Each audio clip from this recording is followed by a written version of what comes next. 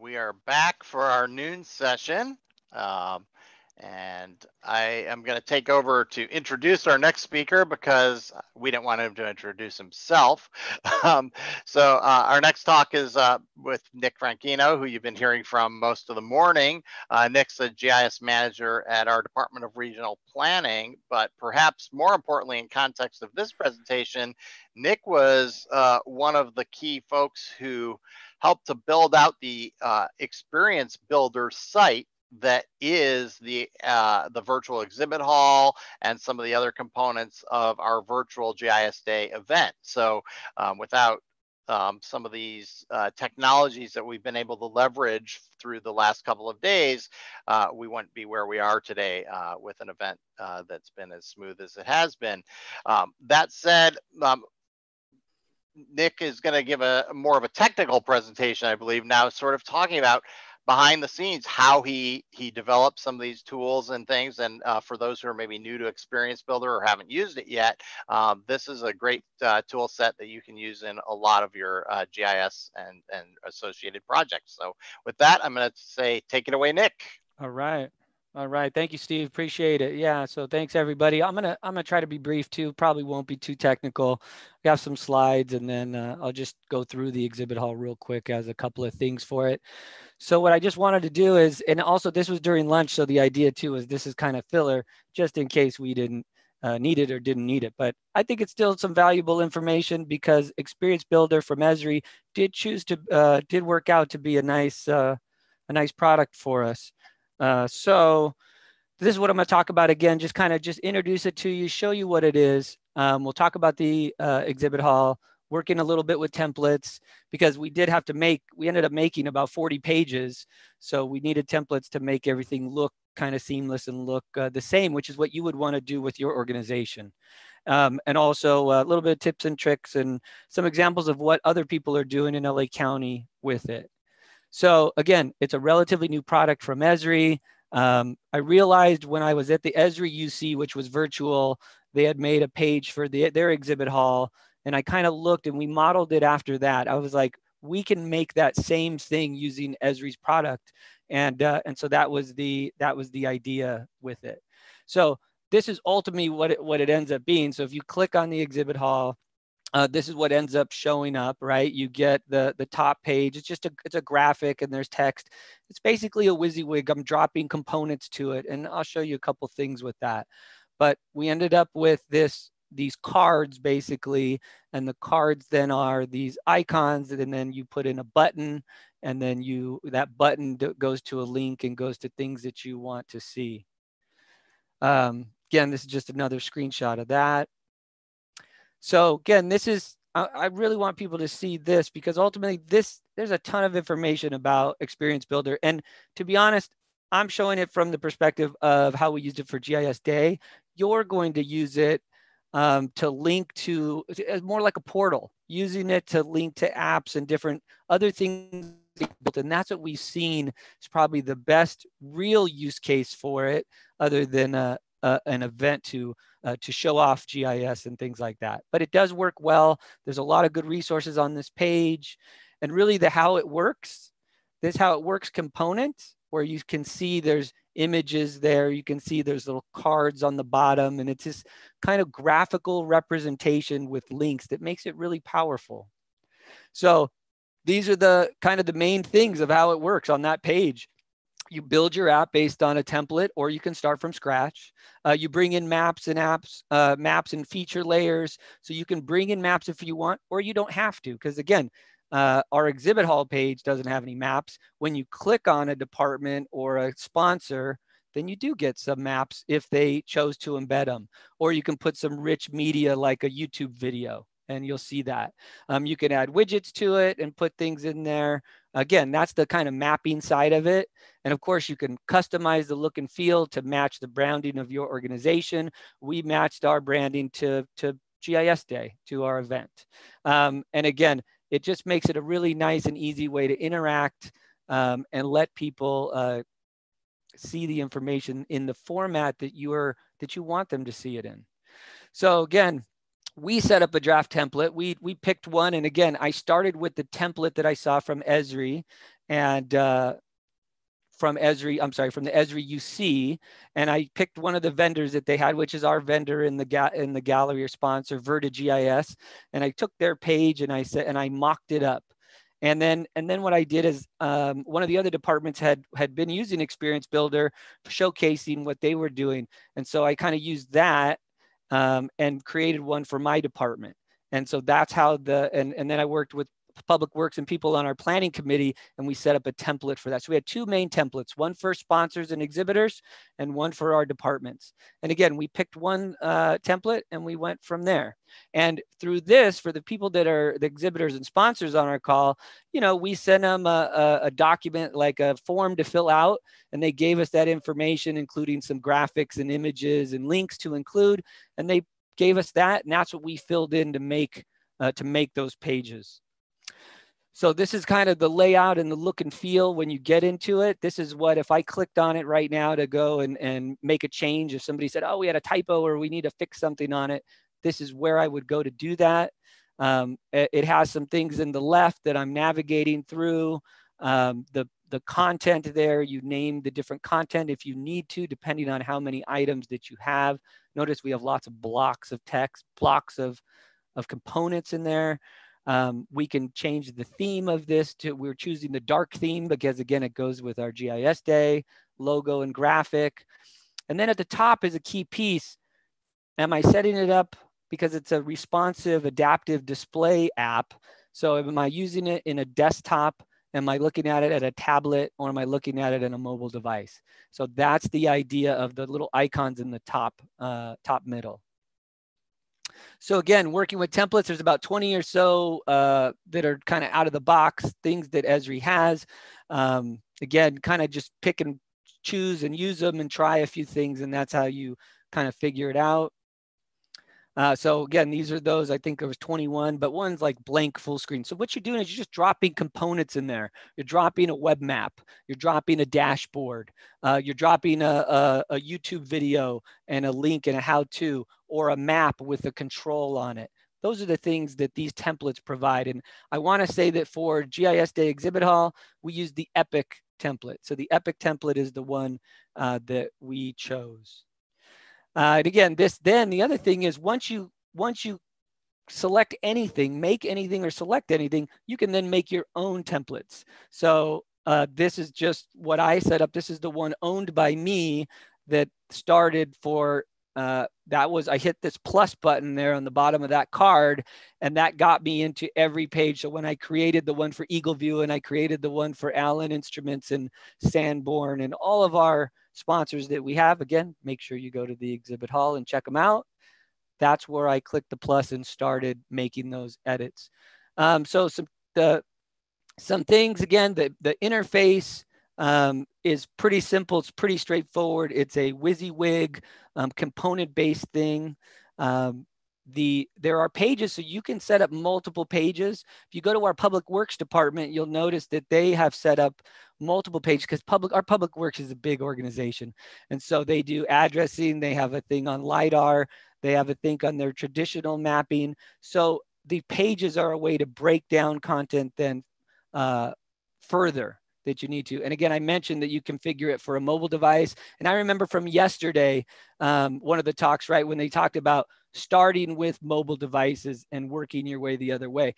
To be honest, our exhibit hall isn't the greatest, because when you do set it up for mobile, you have to think vertical.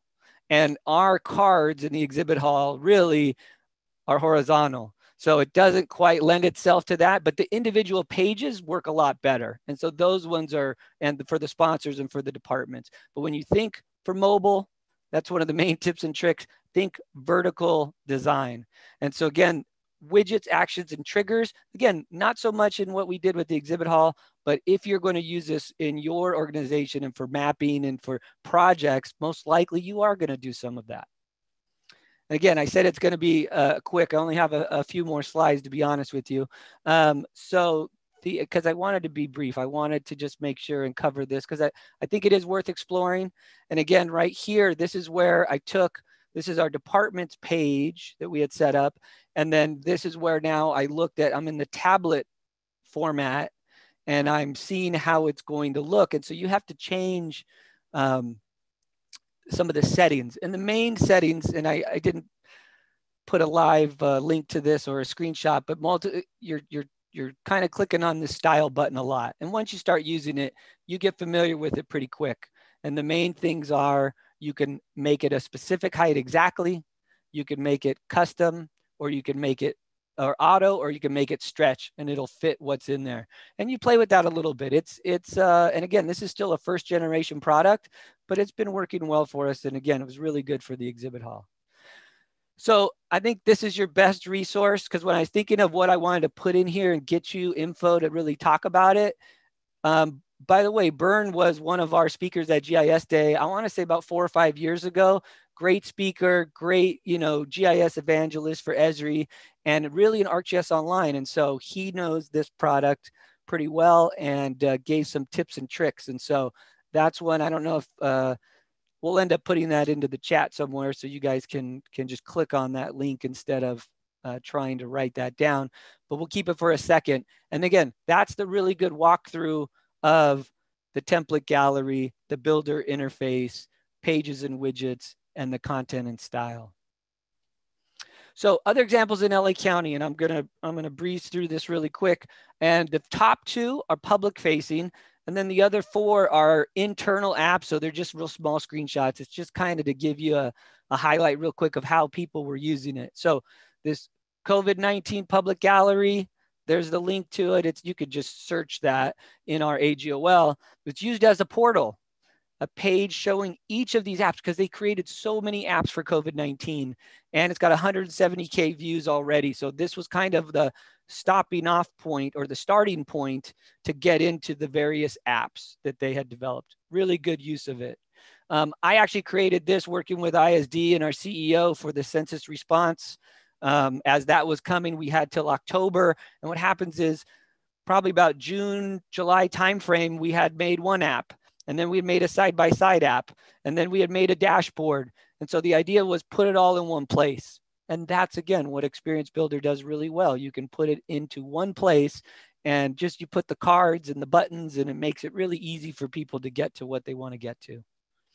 Other examples is this goal operation in I'm trying to think, do I have these? Oh, maybe that's the way I did it. Okay, one screenshot for that one for our Office of Emergency Management. On the right was something related to ISD and custodial things related to COVID-19. It's kind of a use request form. This was related to training by the EOC, just training people on how to make dashboards and use them. And again, the Experience Builder was just the wrapper for the dashboard and made it really clean. And then this is related to that. Oh, I'm sorry, that was the election request form. I got that one wrong. This is the custodial request central. And again, really good, just a couple of buttons that link to other components. And that is your, again, your wrapper. So some takeaways, really, because I'm pretty much done with this, and we'll get to a couple questions if there are, but try Experience Builder, see what it can do. If you're using ArcGIS Online, if you're an Esri customer, you already have access to it. There's nothing extra to do for it. It's got a nice little interface to it. Again, what I've seen so far is that portal use being kind of the #1 thing to start with, but I know it's going to be more than that. And I know it is more than that for other organizations, but you will find other uses for it. And again, I think that is really the power of it. So with that, I was going to open it up to questions, but I do want to show one thing. So I'm going to try this. I know I shouldn't, but I'm going to do it anyway. Steve's like, what? Okay, I'm still sharing my screen. So here's the exhibit hall. So just really quick, what I'm going to do, I just want to show you that adaptive response. So here it is on the desktop view. And as I drag, watch how it gets smaller. And that's still desktop, but then now it thinks at some point it's going to switch and think I'm on a tablet. And I don't know exactly when that's going to happen, but there it did. And now it actually thinks I'm a mobile device. And so again, I told you, let's do this actually. Let's go to another department and then we'll do the same thing. That is easier. So I'm going to go to my regional planning page.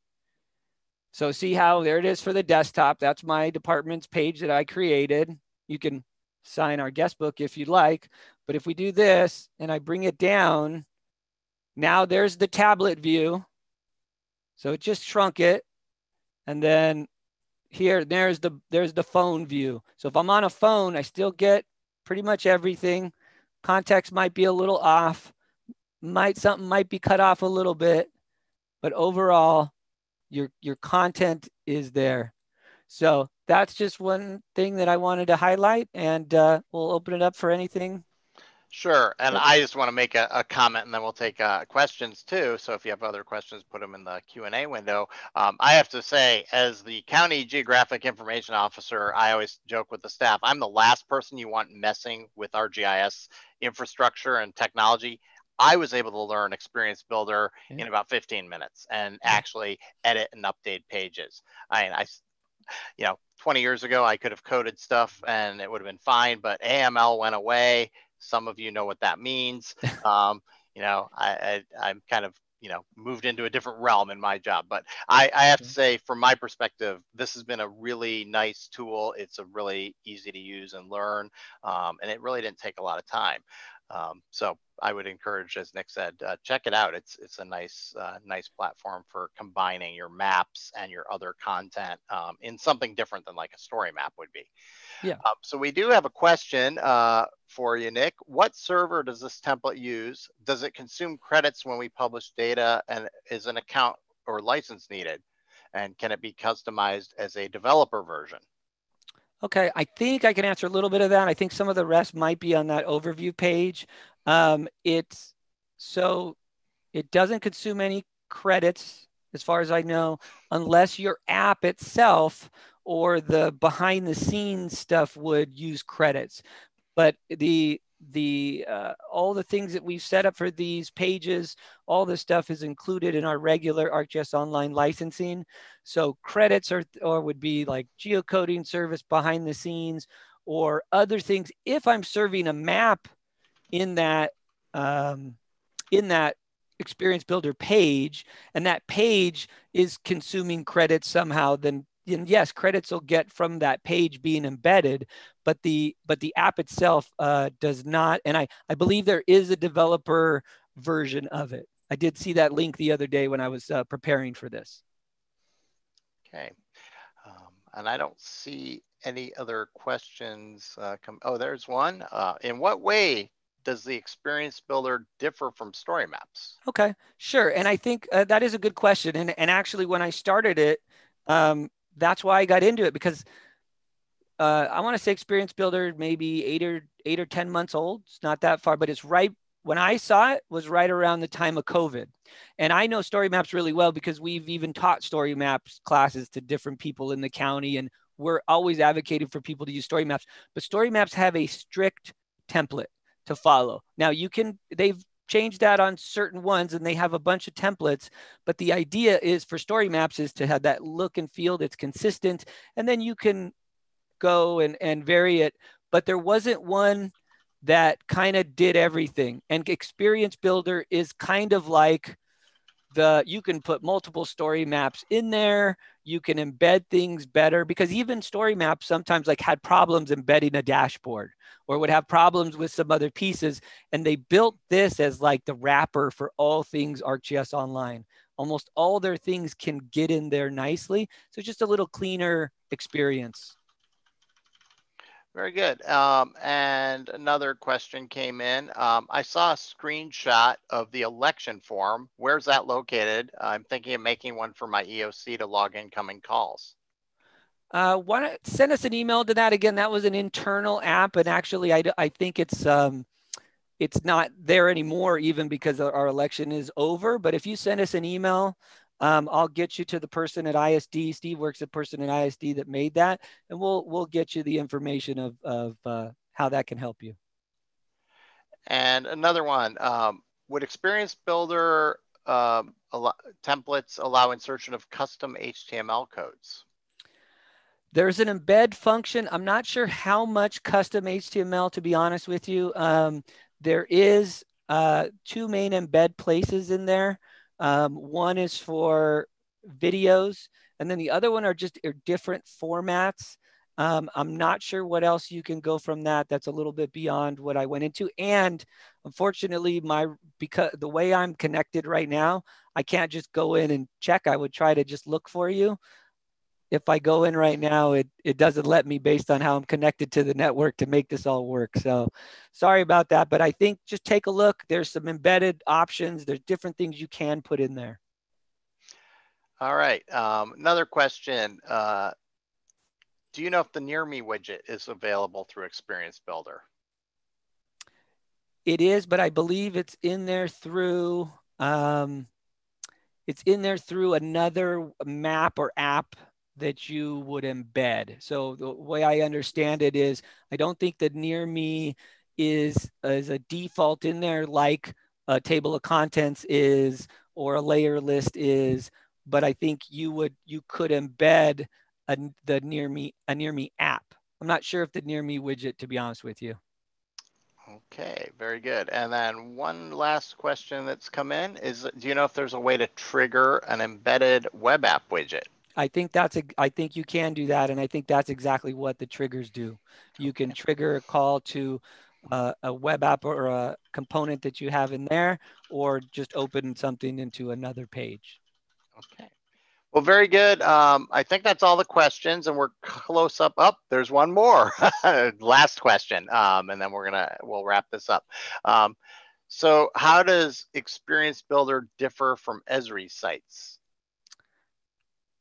When I first saw that, I wasn't sure what you're referring to. If you're referring to Esri sites as a site like that goes with Hub a little bit, then I think it's just different because I'd say this, right when COVID started, we were looking at Hub for multiple products, for multiple things that Hub could do that were similar to a story map or similar to what Experience Builder is, but Hub's more for open data. It's more for open data, and then you have sites and pages for like your programs or your initiatives, right? And so I think sites is like that. It goes with Hub, and Experience Builder is just kind of a free form. You can put in any Esri components into it, and so it gives you, like, you could put a Hub site within Experience Builder. So that's kind of the difference. It was more of their open platform to put in all the other components. All right. So we are at time.